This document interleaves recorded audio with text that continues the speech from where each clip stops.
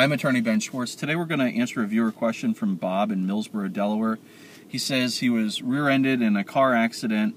The other driver's insurance company offered to fix his car, but they aren't going to pay for it to be fixed until after they talk to their insured, until after they talk to their driver who rear-ended him.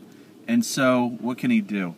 All right, so if this happens to you, the direct answer is you don't have to wait for the at-fault driver's insurance company to take responsibility for the accident and fix your car. You can fix your car yourself. If you had collision coverage on your car, use that to fix your car. You might have a $500 deductible or a $1,000 deductible, which means you have to come out of pocket for that, but you get it back when the at-fault driver's insurance company finally gets around to interviewing the at-fault driver and confirming your version of the events. So the reason why this is happening is that driver's insurance company wants to pay for your car. They're probably going to do it in a repair facility where they've got a relationship, where they're going to get a decent, they're going to get a decent price on the repairs to your car. If you have your insurance company do it, or if you do it yourself, you might go to the Cadillac of repair facilities, whereas they're trying to go to the discount version of repair facilities to save some money. So they want to step up to the plate. They want to get your car fixed for you so they can save themselves some money. But oftentimes, in order to do that, they need to interview their insured and make sure that their insured says, yeah, the accident was my fault. That way they can go ahead and pull the trigger and pay for the repairs.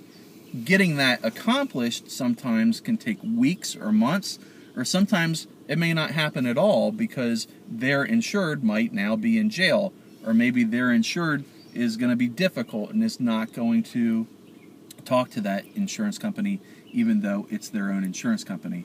So if you run into this situation, you can have your own insurance company fix the car if you had collision coverage. If you didn't have collision coverage, then hopefully you have enough cash to cover the repairs to your own vehicle, and then you can make the claim with the at-fault driver's insurance company later to get reimbursed. I'm Attorney Ben Schwartz. I hope this doesn't happen to you. It's a frequent situation that we run into handling auto accident personal injury claims.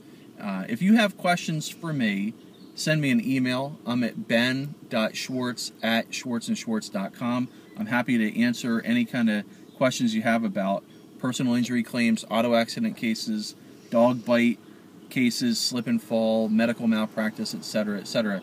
But if you send me an email with a question, please make clear that it's a question to be answered on the air, because otherwise everything that you email me, if you're emailing it to me about a case, then I'm going to assume that you want me to keep it confidential. So if you have a question, you'd like me to answer it on the air, put in your email, hey, can you please answer this in video format, and I will. Thanks for watching. I appreciate you taking the time to watch. Hopefully it's making you smarter, and hopefully it's making you more entertained about the law.